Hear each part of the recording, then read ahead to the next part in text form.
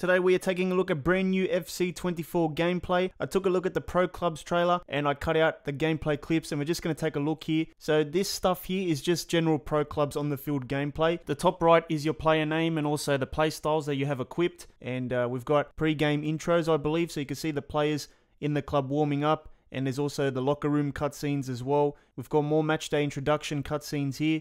And we've got the players coming into the ground. We've got some general gameplay on the field as well here. And there's also the cutscenes where you can see your commentators. They're 3D scanned as well, so you'll see them in Pro Clubs as well. Derek Ray and Stuart Robson. This is one of the cutscenes that comes up in the background when you get promoted to a different division. And then we've got experience earned here. So Alex White gets 1,471 XP after a match because of the match rating and the attack and defense bonuses. We've got halftime menus in Pro Clubs as well. You can see we've got the scoreboard on the top right, the simple layout there for the different options in the menu. You can see your trophy in the ground. You can see Alex Scott there, and it's just a cutscene of her very briefly. There's more halftime cutscenes of your manager doing some tactics in the locker room. And then we've also got the walkouts with the mascots as well. We've got the fans pointing to the Frostbite Engine logo. It looks like the Frostbite Engine logo is one of the sponsors. Maybe it's going to be a sponsor in career mode as well. Dynamic match intros are a part of Pro Clubs as well. And this is a coin toss cutscene, I believe. So you can see the referee flipping the coin. After all these years, they decided to bring back the coin toss cutscene.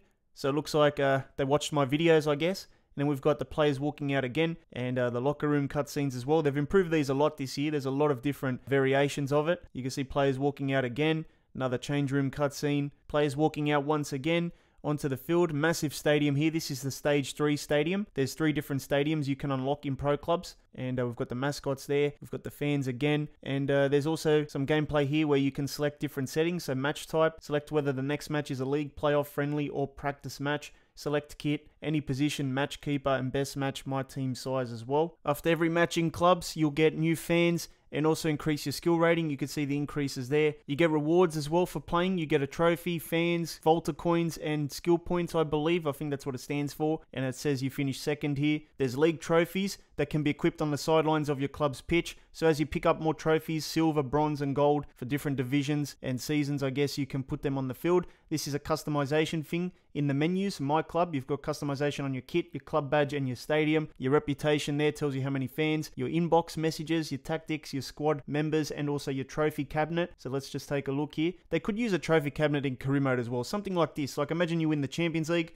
It comes up there, tells you maybe the result of the game or something like that, the year you won it. If you win the Premier League, it would come up as a trophy. I can't believe we don't even have a trophy cabinet in career mode that's properly done, you know. World renowned level 10. And let's just see if there's anything else here. So you can see level 1, hometown hero. You get the tier 1 stadium and a default clubs bundle. Your club is at the start of its journey. You can only go up from here as you continue to draw fans to matches. So there's 10 different levels. And as you go up, level 2 still says the same status there. Level 3, the club is at the start of the journey still, but you get new rewards and you can put them into your ground. Here are some more halftime cutscenes. This is the tier 3 stadium. Absolutely amazing. Looks beautiful. I would love this in career mode as well. You've got the animated boards that go around the top. You've got a massive crowd, massive capacity there. You've got a Nike bundle, which looks sick. And also the menu stuff on the left. And more fans here. So there's a look at your fans. We've got the match day introduction as well. So this is after the coin toss. They take a photo. And there's your referees as well. And they sort of do like a fist bump as well. And then we've got the tier 1 ground, I believe. So this is where you start. And then this is the stage 2 one. So as you level up, you get this one unlocked.